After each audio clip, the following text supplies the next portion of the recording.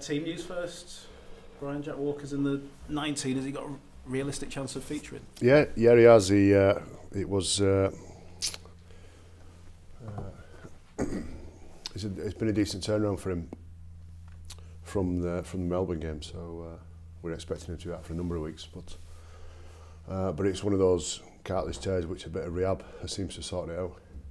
It's not to say that it's fixed, but he'll carry that for the next little while until it calms, really calms down. I dare say at some stage in his career he'll have to have it addressed, but for now he can carry on. Will he play? Yes. Is that tough on Ash to take? He's not going to start. He won't start. Ashton Golding was good last week as winners, week before. Not so much with the ball, because as a group we weren't so much with the goal, but Ashton Golding was outstanding defensively. A couple of massive players defensively he had for try savers.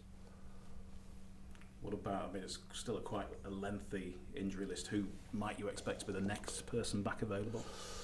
Yeah, there's a couple featuring. Anthony Mullally comes back, who snapped his finger, but that's calmed down enough where he can play. Mooney's back. I'm no good at this.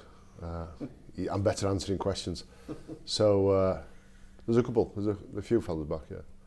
The blokes who were not coming back, let's do it like that, is Brett Ferris, Stevie Ward, Nathaniel Peteroo, Cuthbertson. Adam Cuthbertson, yeah. He's still out with a broken hand, so there's still some important people missing. Brad Dwyer will miss as well with ribs. Brad Dwyer's not going to play either with ribs, bruised ribs. And Jordan Lilly's joined Lee on loan. What are you hoping he gets from that? Well, he needs to play, and it's one of those where it leaves us a bit skinny really in terms of squad and halves and that, but more important than that, he needs to play, because if one of our blokes goes down and he has to play, I can't have him. We can't be from a situation where he's been stagnant and he hasn't played. So, what are you going to get from Hull, do you think? Pretty much what we had last year. They're I won't call them a massive team. They're not huge in terms of size, but very strong ball carriers, very individual players in that. Whether it be the outside backs or whether it be Kelly or Jimmy Shaw, they're just, especially out of dummy half, run really strong out of dummy half. And as much as you try, you end up losing a lot of field position just based on their strength of carry. And over the last 2-3 seasons, especially under Lee Radford, they've really got used to how to utilise that field position as well. They can play structure like everybody else can, but they can play hot, and they don't mind throwing it about a bit. So it can be erratic, and it can backfire on them, similar to us really. It can backfire on them, so let's hope we get that version. Back at home. Yeah. It's been quite some time, hasn't it? What does it mean to you to be back here? Well, it's very good. It's important that that we get back here and we start to rack some games up here. You're right. It's been a long while since we've been here. First couple of games on the road and all that carry on. So there's a different feeling to it.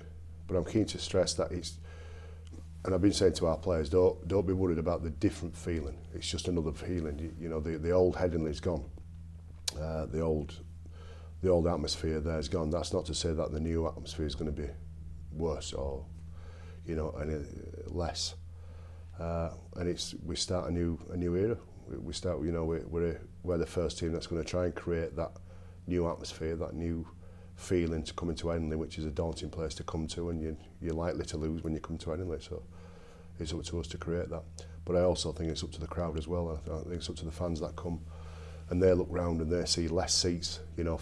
For a while we're going to have less seats and less capacity.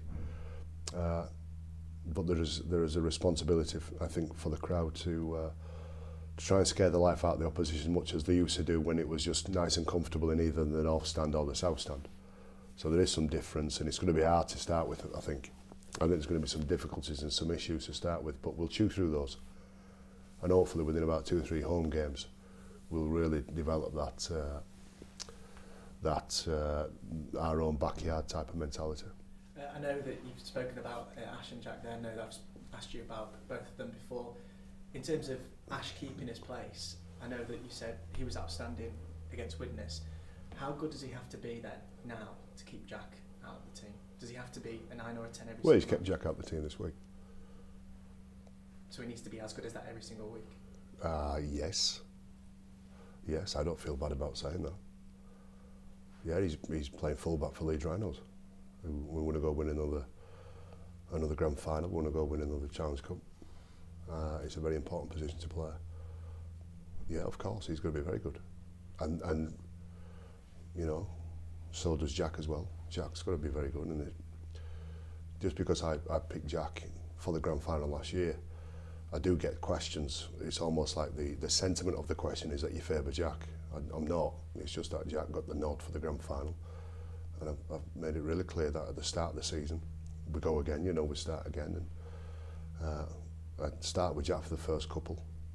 Ashton's played. He keeps his shirt this week, Ashton. Based on his performance, he was outstanding, especially in defence. So we go from there. But each week, the bloke who's likely to play, or is playing 9 out of 10, will get the shirt. That's why it's a win-win for me.